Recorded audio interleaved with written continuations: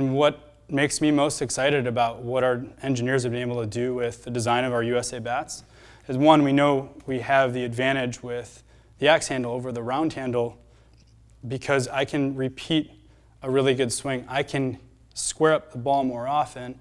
I can hit more line drives. In this era now where the barrel is now going to be like wood and pretty much dead, and nobody's going to be able to say they have this ridiculously hot bat, I need to be able to hit the ball better more often, right? And the advantage is axe bat. Nobody else can offer that because of the patent that we have.